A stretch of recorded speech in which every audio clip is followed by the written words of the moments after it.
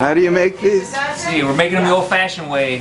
Blood, sweat, and tears, you know, over 2,000 dozen, all made by hand, you know, filled individually, rolled individually, done the old-fashioned way. Paczkis over here.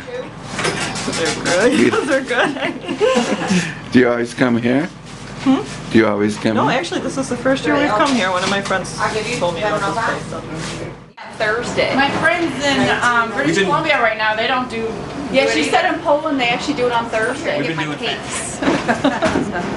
You're making my daughter's birthday cake, Michael. I'm picking it up on Friday. Oh, really? How was which one was that? Didn't you get a cake just recently? For my son, my kids son, now are the only daughter. my kids are only 2 months apart. So My granddaughter called and reminded me I was Paczki Day last Tuesday. It's today.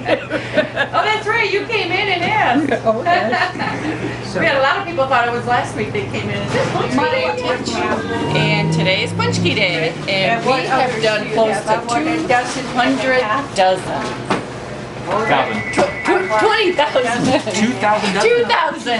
No, I figured it out panic. earlier. you had a standing order from your business. We figured it out. It was 200,600